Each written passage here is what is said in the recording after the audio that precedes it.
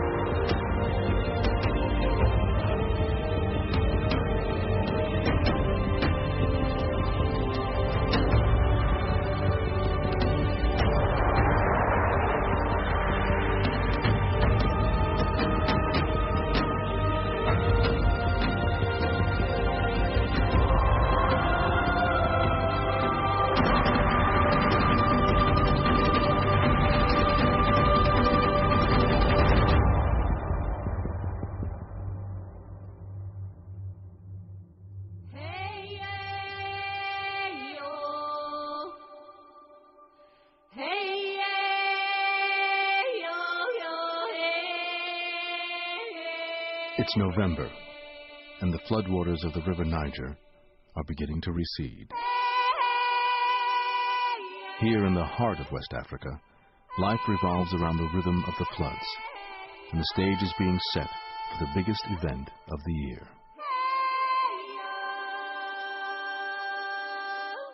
For centuries, this massive inland delta has played host to a peaceful and prosperous mix of people.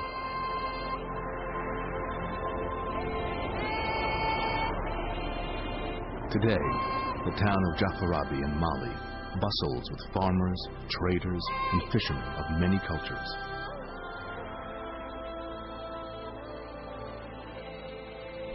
And for one group of people, the air is thick with anticipation. The young men of the Fulani people are coming home.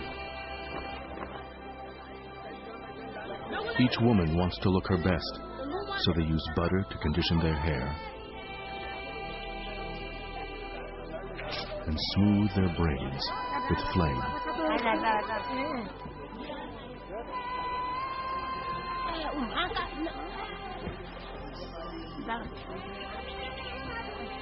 Precious family heirlooms are painstakingly woven in, but the men may not return home for a week or more. And for 14-year-old Isa Bar, the time can't pass quickly enough.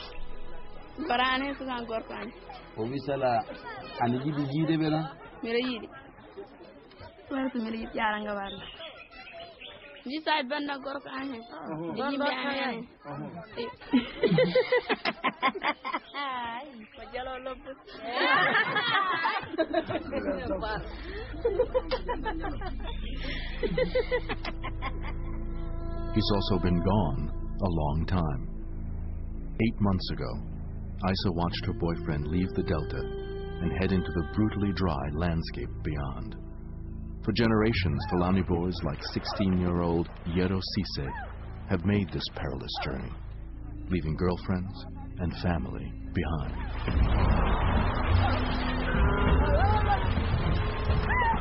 And they've done it for one reason: to feed their cattle. For longer than anyone can remember, the Fulani have been cattle herders.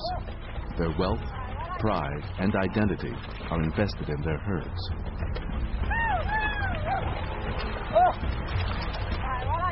Every year, the young men and their cattle make an epic and dangerous migration. So he fa hiro jokka fa andi hono joni hono kinkere amari joni be ngarta kastin la to ba arbira samere bira so be tirike be jara be joxa mo gondi fu be kirko hirana mabbe. At the end of the dry season, the boys drive their cattle out of the lush Niger Delta and into the Sahel. Sahel is Arabic for shore, but this is the shore of a desert, not a sea. A scrubby, arid region along the edge of the Sahara, that stretches 3,700 miles across Africa. It's the only place they can go. To the north they're hemmed in by the Sahara Desert. To the south by the deadly tsetse fly, carrier of sleeping sickness.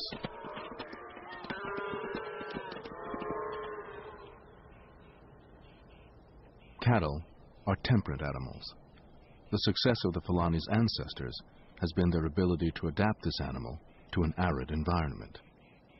They've turned the Sahel into one of Africa's largest cattle herding zones, but at a price. Living mainly on milk, Yero and the other boys are away from home for up to 8 months a year.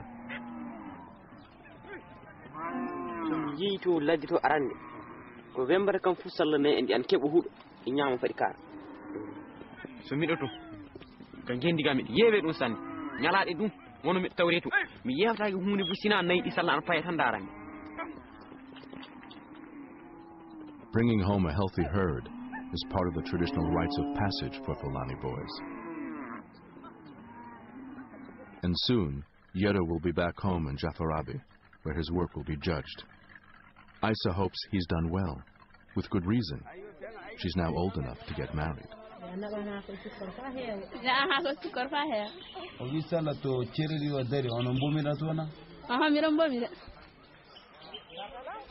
In Fulani society, parents choose marriage partners. If Yero fails to bring his herd home in peak condition, Isa's parents are unlikely to consider him. Isa's cousin Dada is already married. She's seen it all before.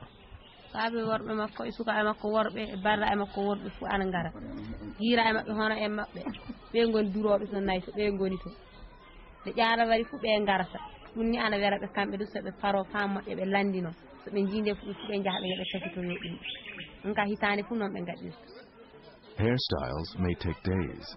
Other adornments have been years in the making.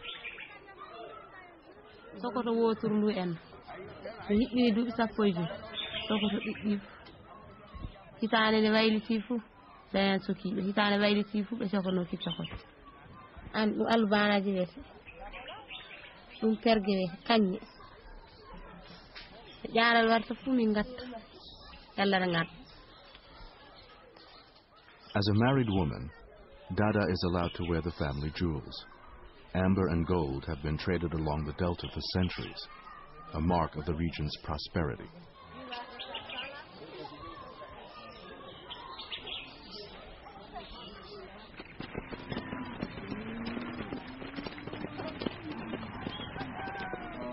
Yero and his herd of more than 150 cattle left the delta to avoid the annual flood and find pasture. But keeping his cattle fed in this bleak landscape is hardly Yero's only worry. Rebels and cattle rustlers roam the Sahel as well. Swarms of mosquitoes and ticks carry the threat of disease. From Jafarabi, Yero walked into Mauritania. He followed routes that may have been in existence for 4,000 years, when people and cattle were first forced into the Sahel as the Sahara dried out to become the desert we know today. After 3 months, Yero turned and is now heading home.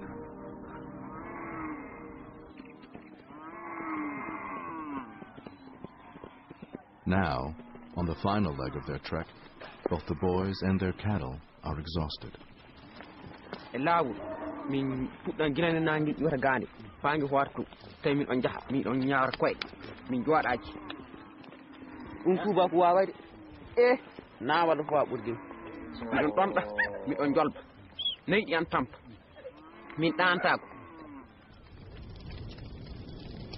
Nightfall brings other threats, one in particular.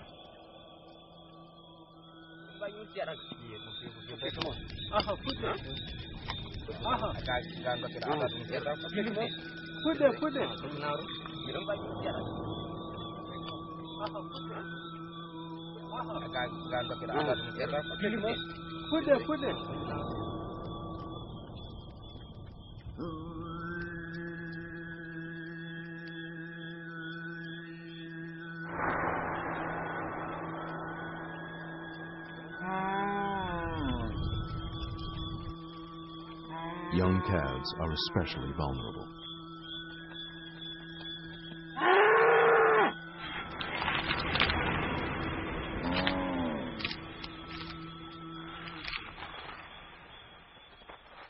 S'il y a les lions dangereux, on ne dort pas. On a fait un coup, on perd. Il ne vient pas encore.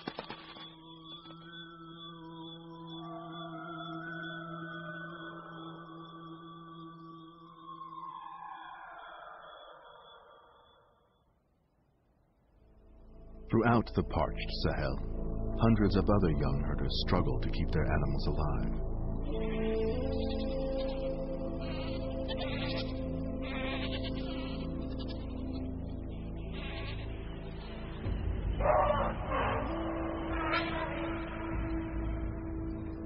At shrinking water holes, squatters' rights prevail.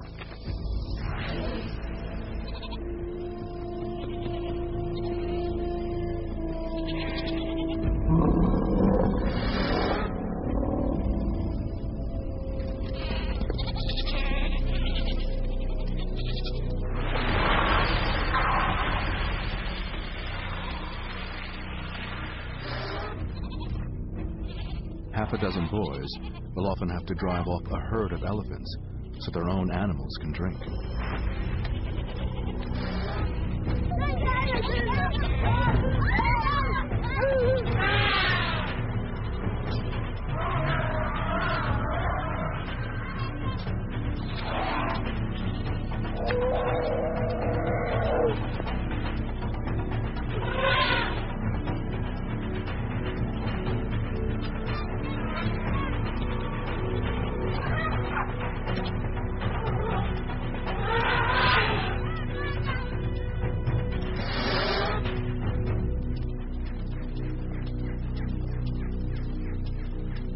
People are killed every year by elephants in the Sahel.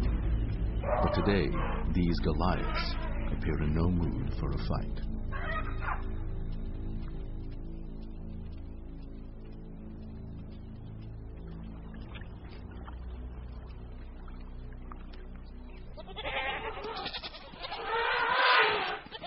As many as 700 elephants migrate through the Sahel, some of the last truly wild herds in Africa. Just like the goats and cattle, they cover huge distances each year, driven by the same relentless thirst and hunger.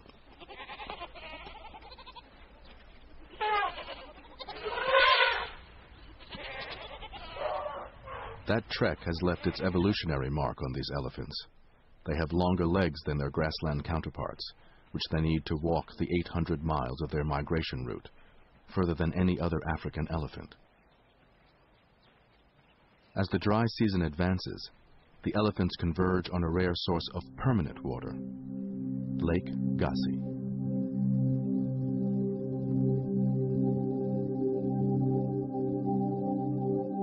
Elephants can drink more than 40 gallons a day, and here there's water enough for everyone. The elephants are allowed to drink unmolested, but they're hungry as well as thirsty, and that means trouble for the people who live around the lake.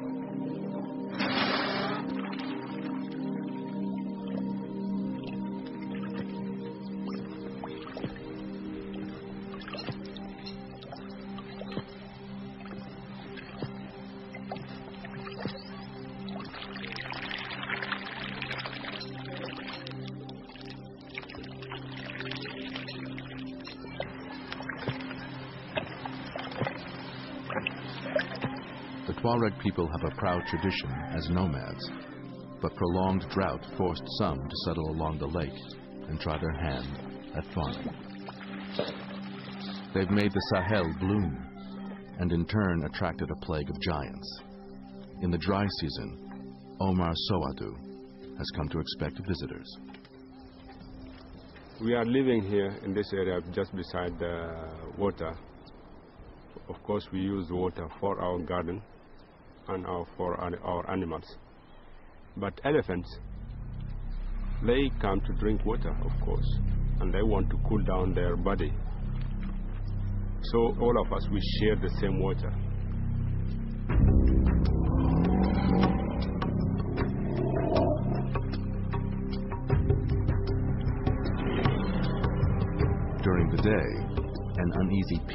settles over the lake. People fill their goat skins, the elephants drink.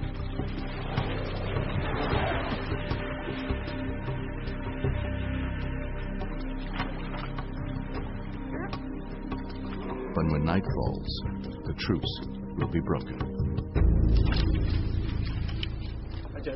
After drinking, they come straight away to the garden because they smell food, trees and crops.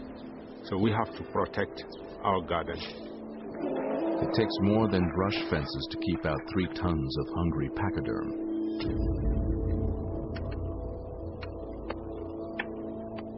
If an elephant spends just half an hour in a garden, he will eat at least 30% of it. And this is the big danger for farmers. To lose 1/3 of their crop is a catastrophe for any farmer, let alone here. And this is not your average garden pest.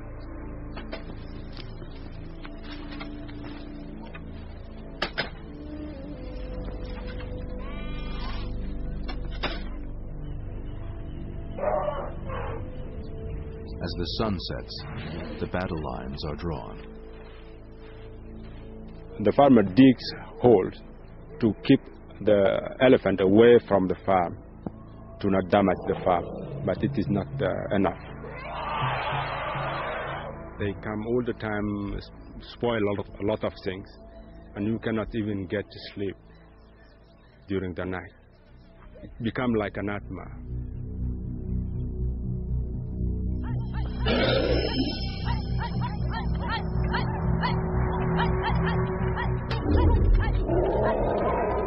Tonight, the nightmare materializes, and the enemy is engaged.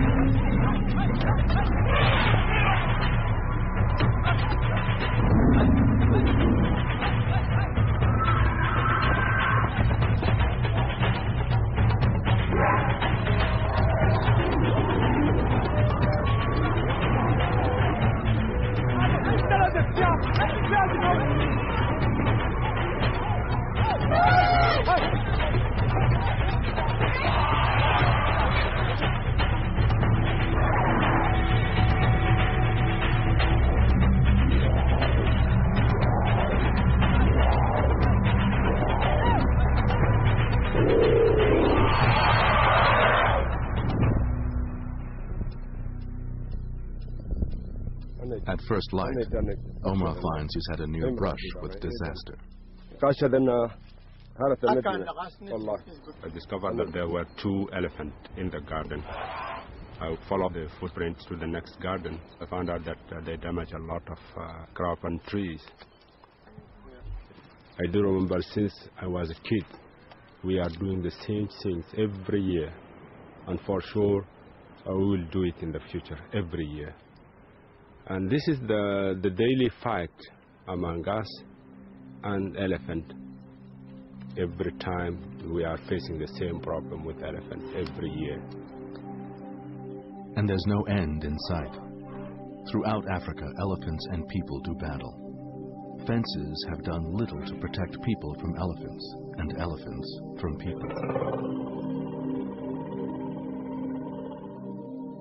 In the Sahel, it takes an act of nature to end this siege.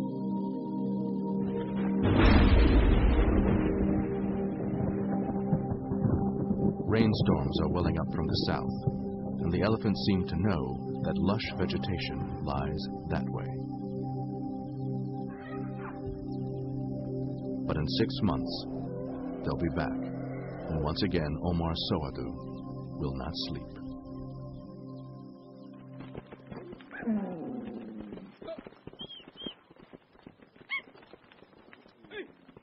300 miles to the west, the last days of Yedo's migration have come to resemble a forced march.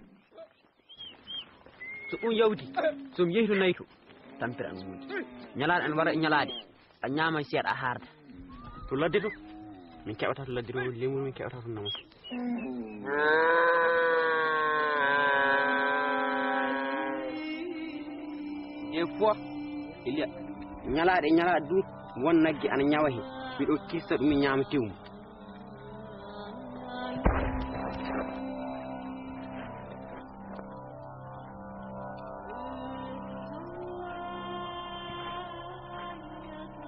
But today, they won't be killing any cattle. These are healthy calves, and they need to be branded.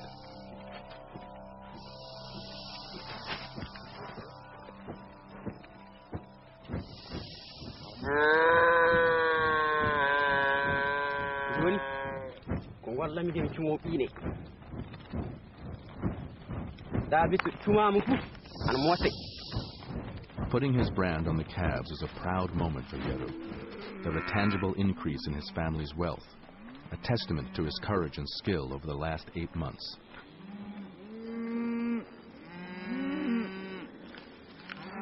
Fulani cattle are rarely killed for meat. They're dairy cows providing milk, butter, and cheese.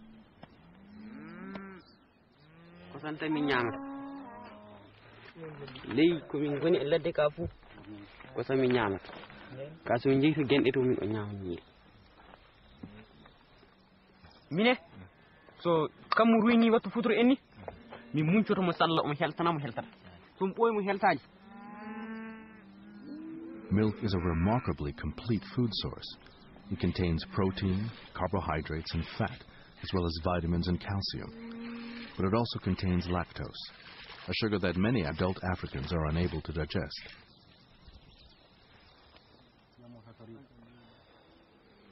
The Fulani and other groups who have a long association with cattle have retained the ability to digest lactose past infancy, enabling them to benefit from their cattle turning grass into milk.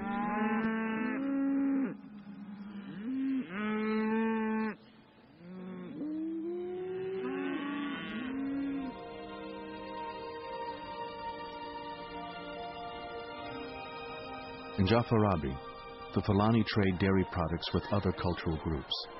It is this willingness of different cultures to trade and cooperate that is key to the success of people in the Sahel. Tradition dictates that Fulani girls must buy presents for the returning boys. Isa has chosen kola nuts for Yeru. Rich in caffeine, they're chewed as a stimulant. They've long been traded and once served as a currency throughout the Delta and beyond.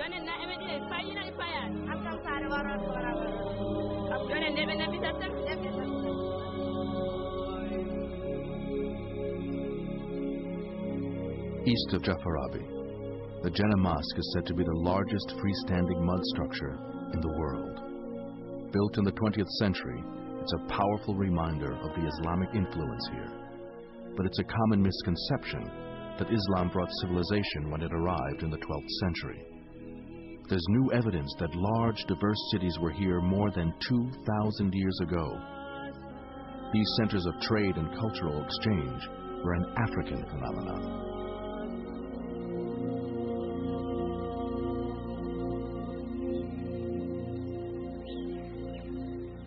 Yedo may be just over the horizon, but until the floodwaters recede, it's not safe to cross.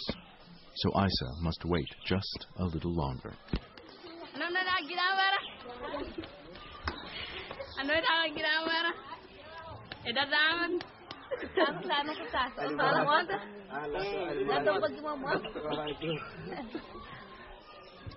Jangoga tomine and then will danger sit good looking.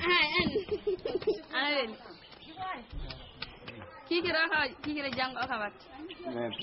Kabi jango kiri do watana. Ayo kabi janyana asoyar. No job itu na.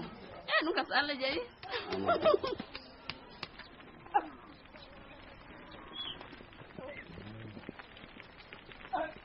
As Yeru approaches home, he crosses land belonging to farmers, but far from objecting, they strike an ancient deal. A fresh supply of manure is always welcome. In return for fertilizing the fields, Yeru's cattle get free grazing on the stubble, another example of the kind of cooperation between different groups of people that's made life here possible.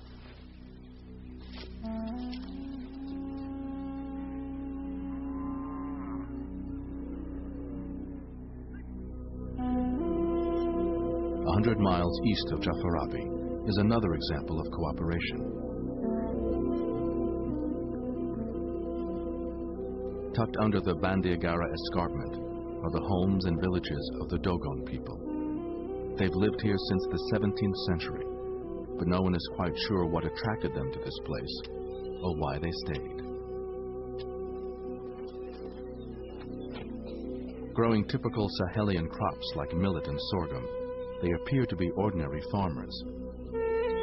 But the lives of the Dogon revolve around more than just their crops.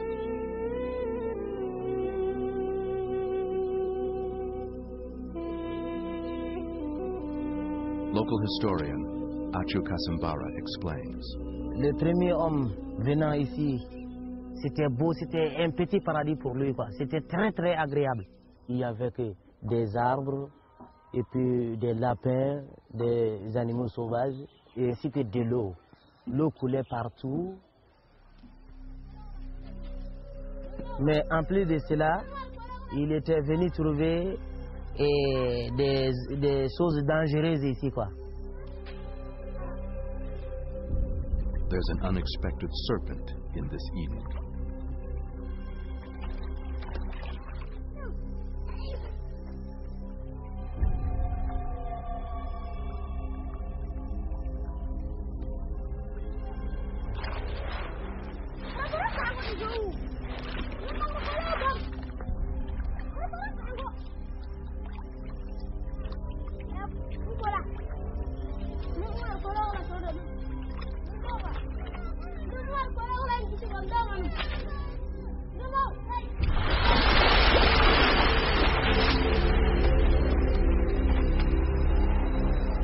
Nile crocodiles kill people in Africa every year. But in the Dogon village of Borku, crocodiles and humans have a unique understanding.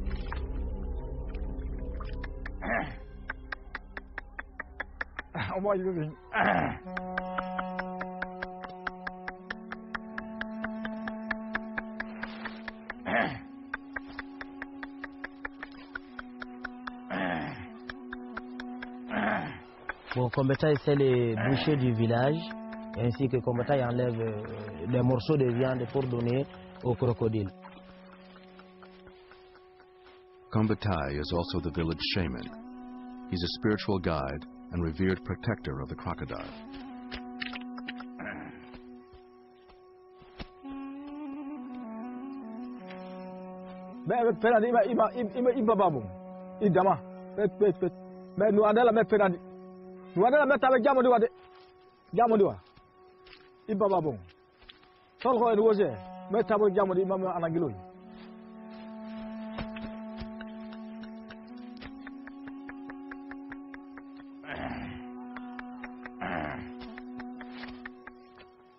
These crocodiles are miles from the nearest river, and like the Dogon themselves, their presence is a mystery.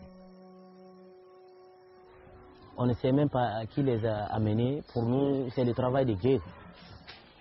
Même nos anciens depuis l'an X, ils ont venu trouver les crocodiles ici.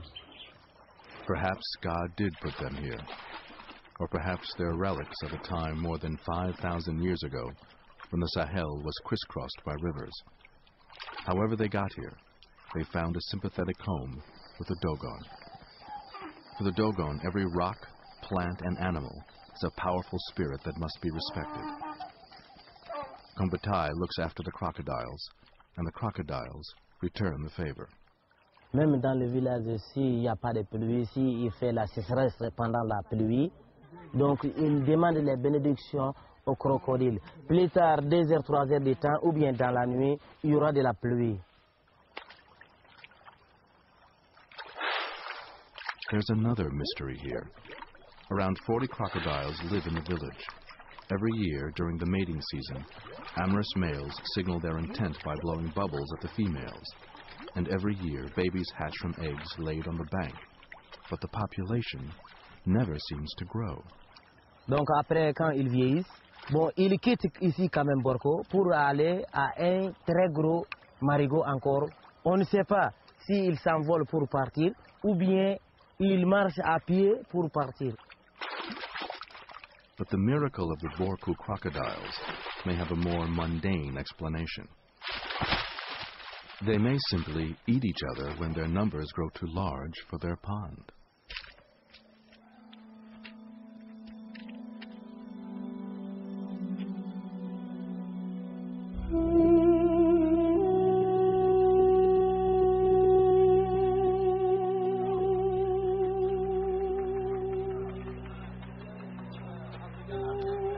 Dogon's bond with nature influences every aspect of their life. The spiritual and the practical are one.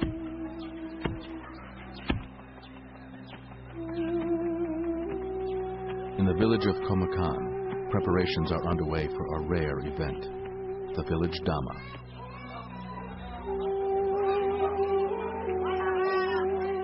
Damas can be held only after a good harvest, and in this environment, that doesn't happen very often.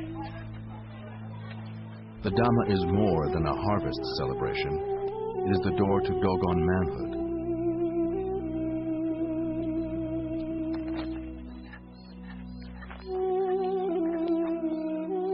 The Dama is also feared, as it can usher the old across the threshold of death. Before a Dama can take place, conditions must be just right. Sacrifices are needed to purify the village.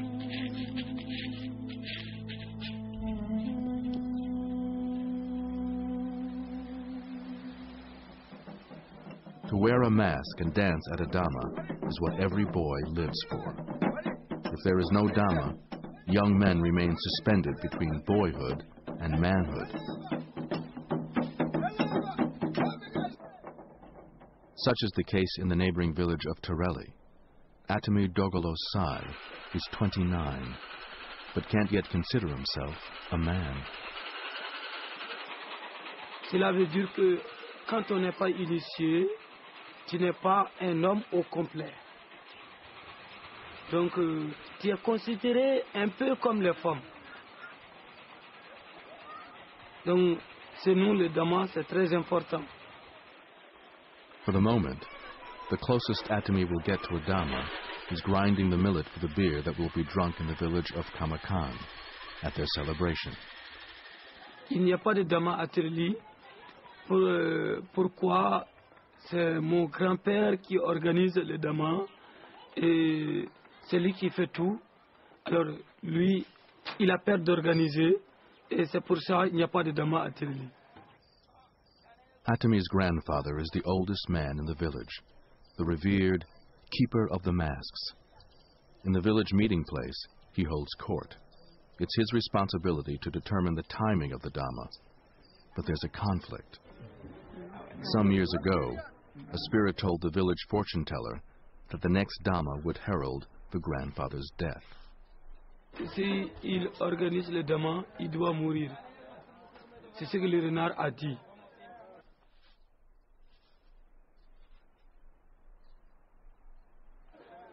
Il risque de mourir, il ne veut pas faire le Dama. C'est un grand malheur pour nous. The last Dama in Torelli was 20 years ago.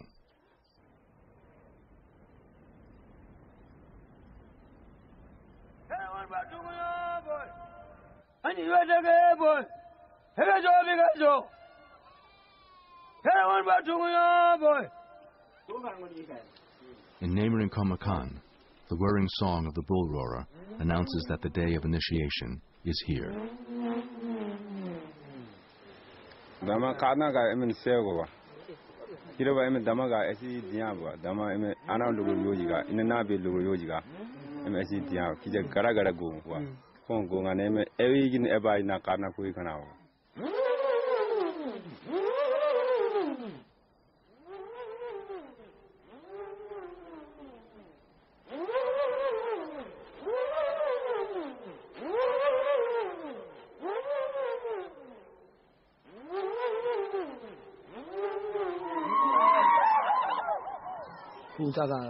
Meanwhile, Atami decides to act.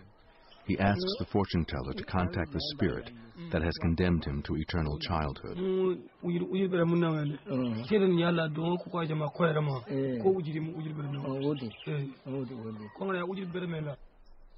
The old man is the village shaman, and the spirit who predicts the future through him is the pale fox.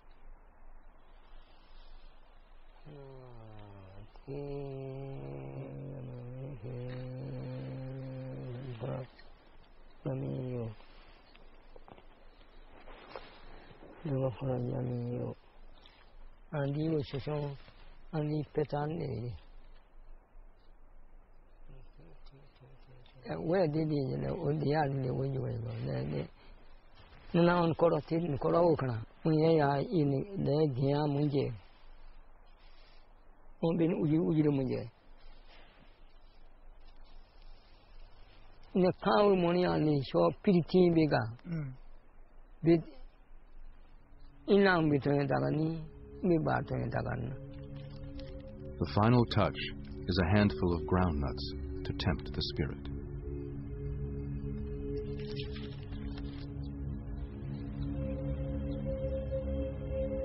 Atami may be disappointed.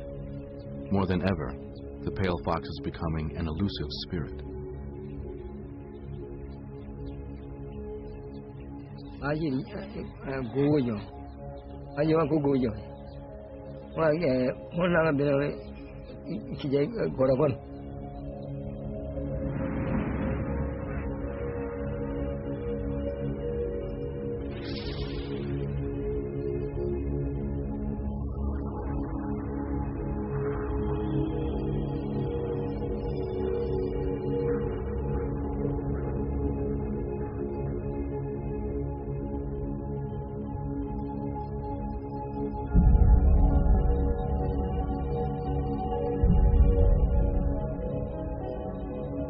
Pale foxes emerge in the cool of the night.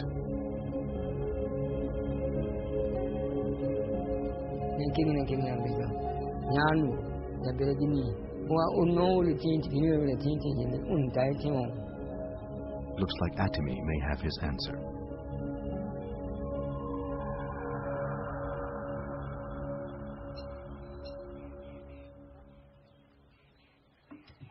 Alors mon cœur, ça bat comme ça. Et je vais avoir la bonne réponse.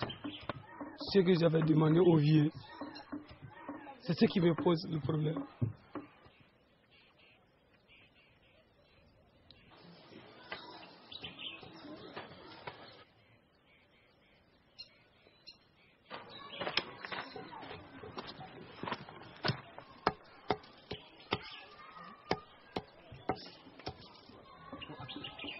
Oui, oui. Boa. É apoio. É apoio. Céu. Céu. Céu. Céu. Céu. Céu. Céu. É apoio. Apoio. Apoio.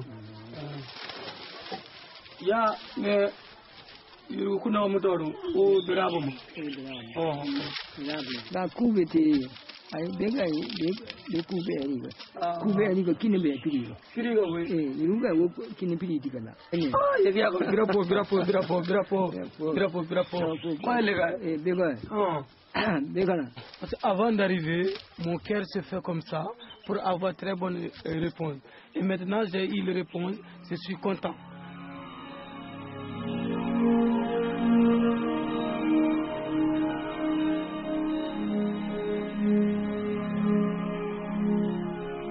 Back in Komakan, the new day heralds the start of the ceremony that Atami can only dream of.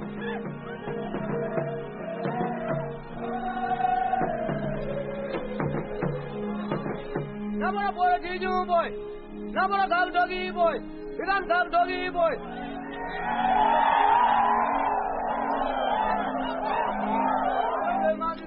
Every household offers millet to thank the spirits. The old men of Komakan lead the dancing, showing the youngsters how it's done.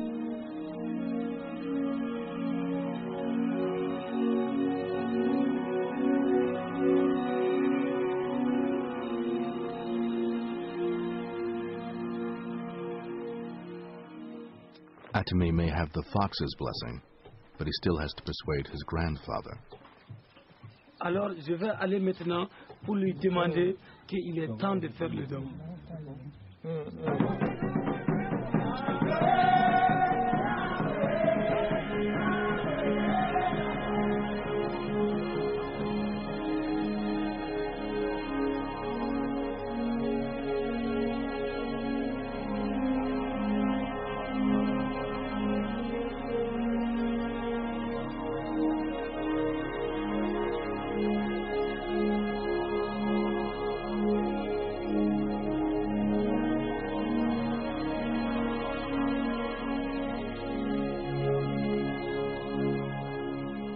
Dogon society, authority comes with age. But Atami is desperate, and he knows his quest will benefit all the young men in his village.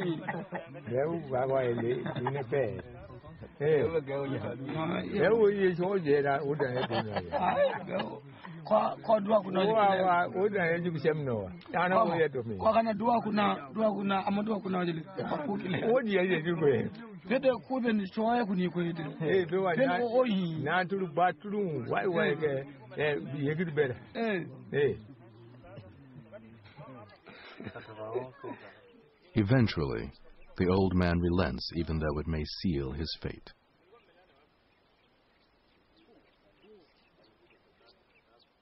Ce n'est pas cette année, mais c'est sûr qu'il y a des damas qui doivent venir, que je dois danser aussi. Avec ça, oh, je suis très content. Je suis très content d'avoir ça.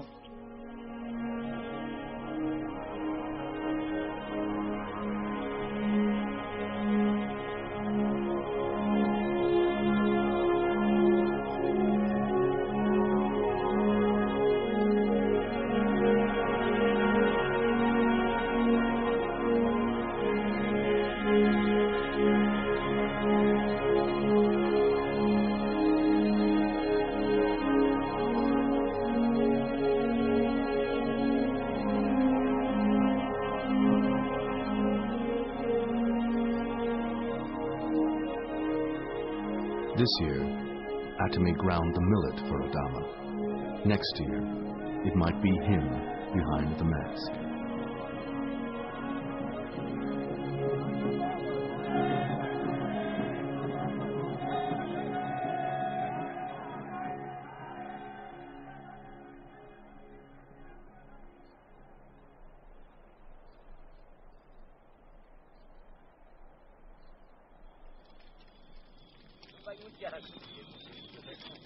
With home almost in sight, Yedo is looking forward to some female company.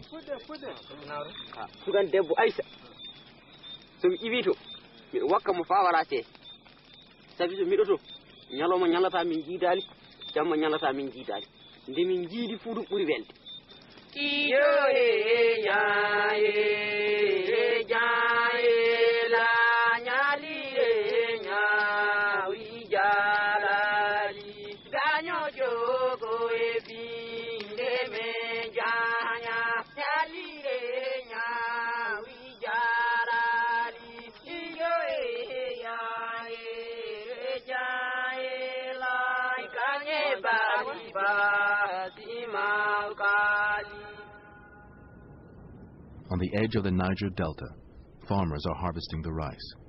Traditionally, rice growers are Marca people, but cultural boundaries are beginning to blur. These days, it's just as likely to be a Fulani gathering the harvest.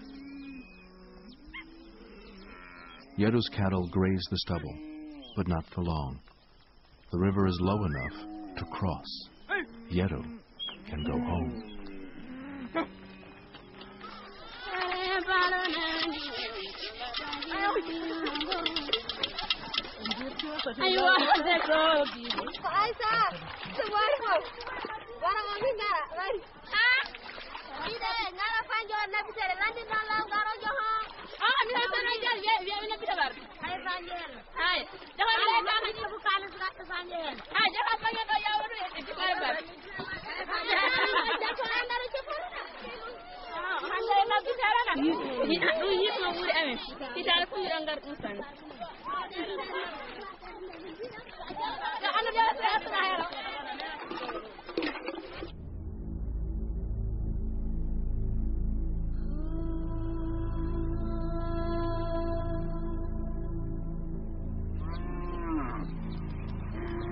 On the far side of the river, boys and cattle from throughout the delta prepare for the crossing.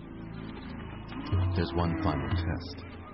Yero and the others must each catch their best cow and paint it.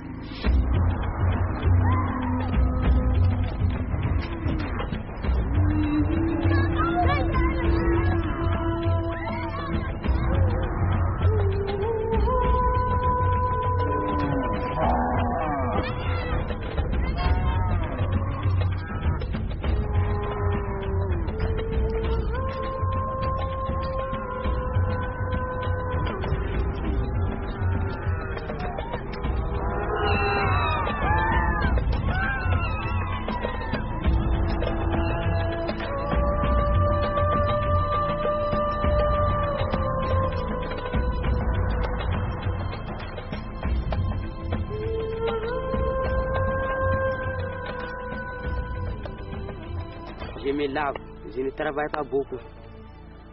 Je vois les gens que j'aime, qui aiment moi.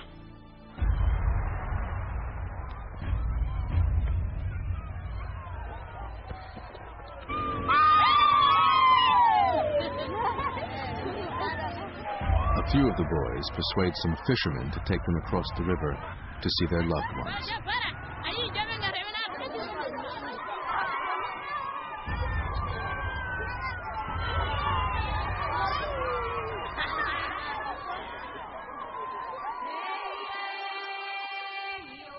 It's a homecoming for the cattle as well. One final push across the river, and everyone will be able to rest for a while.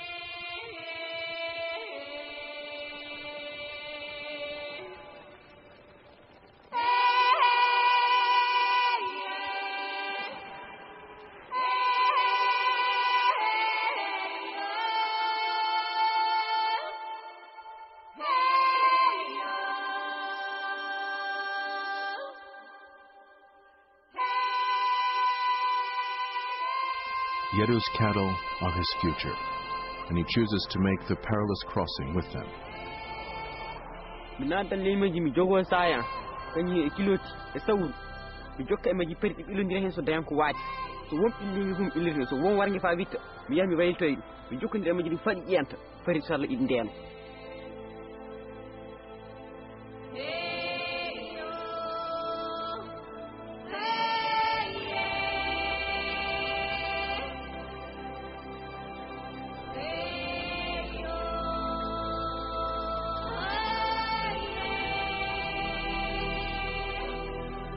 Yero has triumphed in the Sahel. He's bringing home a healthy herd. It's something in which both he and Isa can take great pride.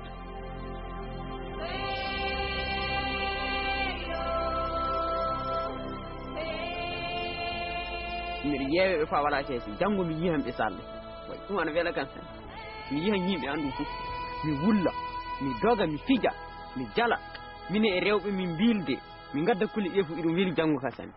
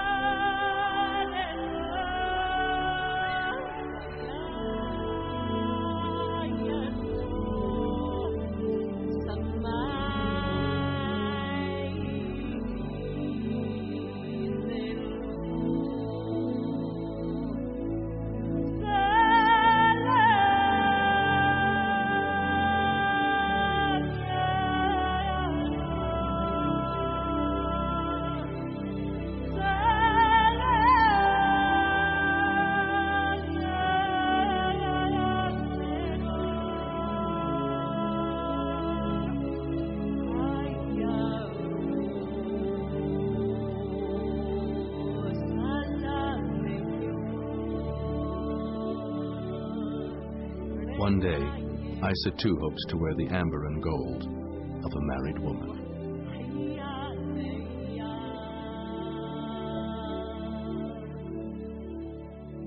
After the exuberance of the homecoming, Isa and Yedo at last share a quiet moment together.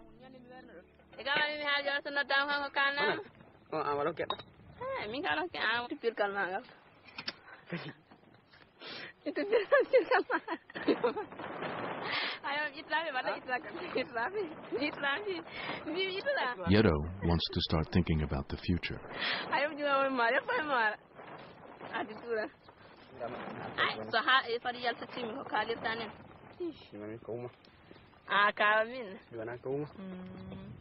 Isa is pleased, but it's her parents who will have the final say. Yedo has proved himself an able herder of cattle, and in a few more months he'll have to prove it again. His future, and Isa's as well, is tied to the rhythms of river and land, just as they've been for 1,000 years, on the shore of the desert, the Sahel.